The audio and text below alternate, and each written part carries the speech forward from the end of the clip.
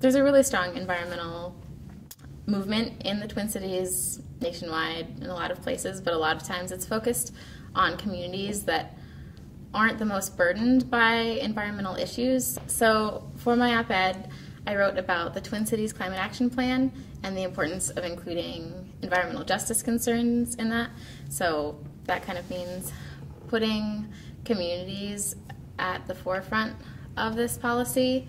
Yeah, it was an adjustment. I think I'm more used to writing things that are more careful in the language and kind of hesitant to make strong statements. So it was kind of fun to write something where I was coming out with a really strong opinion and trying to encourage other people to support that.